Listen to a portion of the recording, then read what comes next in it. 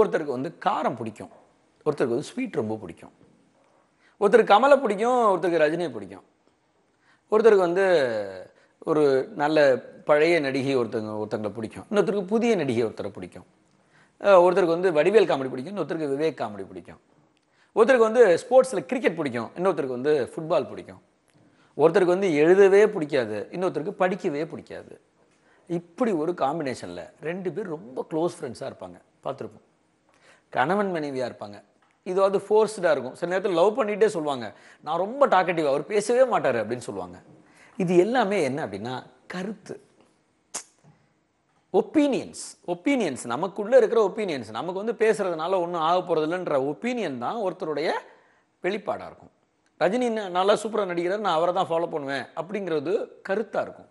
கமல் வந்து வேற ஒரு கருத்தாக இருக்கும். அப்போ இந்த மாதிரி கருத்துக்கள் மாறுபட்டு இருக்கும் மனிதர்களால் ஒன்றிணைந்து செயல்பட முடியும், கண்டிப்பாக செயல்பட முடியும்.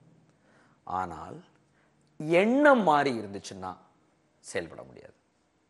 எண்ணம்னா என்ன அப்படின்னா, எண்ணம்ங்கிறது தாட், திங்கிங்கில் ஒருத்தருக்கு கெட்ட எண்ணமும் ஒருத்தருக்கு நல்ல எண்ணமும் இருந்துச்சுன்னா செட்டே ஆகாது.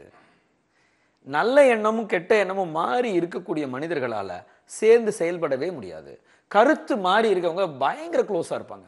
தெய்வ மறுப்பு கொண்ட ஒரு தலைவர் தெய்வ பக்தி உள்ள ஒரு தலைவரோட இணைஞ்சு செயல்பட முடியும். ஏன்னா அவங்க 2 பேரோட நோக்கம் மக்களுக்கு நல்லது செய்கிறது, அவ்வளோதான். அந்த எண்ணம்ங்கிறது மக்களுக்கு நல்லது செய்கிறது, கருத்துங்கிறது கொள்கை சம்மந்தப்பட்ட விஷயம்.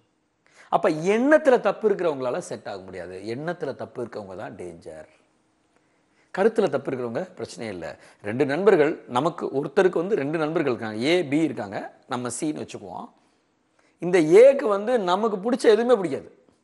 நம்ம வாடா நல்ல ஒரு வெஜ் ரெஸ்டாரண்ட்டில் போய் சாப்பிடலாம், இல்லைல்ல முனியாண்டி விலாஸ் தானுவான். எதுவுமே அவனுக்கு செட்டே ஆகாது, எந்த மியூசிக்கு தட்டு. ஆனால் 2 பேருக்கும் ஒரே எண்ணம் இருக்கும். என்ன இருக்குன்னா, எல்லாரும் நல்லா இருக்கணும், யாரையும் கெடுதல் பண்ணக்கூடாது, யாரையும் ஏமாற்றக்கூடாது, யாரை பற்றியும் புற சொல்லக்கூடாது அப்படின்னு சில கொள்கைகள், அற்புதமான நல்ல எண்ணங்கள் இருக்கும். இது 2ம் இவங்களை ஒன்றா வச்சுக்கும். அடுத்து சி அண்ட் பி. பிக்கு நம்ம பிடிச்சது எல்லாமே பிடிக்கும். எனக்கு இளையராஜா பிடிக்கும், அவருக்கு இளையராஜா பிடிக்கும், அவருக்கு இதுன்னா எனக்கு, நான் வெஜிடேரியனா அவர் வெஜிடேரியன், அவர் இதுன்னா இப்படி எல்லாமே அவருக்கு பிடிக்கும். அவருக்கும் உயரத்தில் நின்று பேச பிடிக்கும், எனக்கும் உயரத்தில் நின்று பேச பிடிக்கும். இப்படி ஒவ்வொருத்தருக்குமே இருக்கும். ஆனால் இவருடைய எண்ணம் எப்பொழுதும் யாராவது ஒருவரை கெடுப்பதாகவே இருக்கும். ஏன் எண்ணம் அப்படி இருக்காது. அப்போ இந்த 2 பேருக்கு இடையில தான் ரொம்ப ஜாக்கிரதையாக இருக்கணும். கருத்துக்களை நம்பி யாரோடையும் பயணிக்காதீங்க, எண்ணத்தை நம்பி தான் பயணிக்கணும். யார் நல்ல பெஸ்ட் ஃப்ரெண்டாக இருக்க முடியும்னா, நம்மளோட அடித்தடி தர அதை சண்டை போடலாம், ஆனால் எண்ணம் 2 பேருக்கு நோக்கம் ஒன்றா தான் இருக்கும், நல்ல எண்ணமாக தான் இருக்கும்.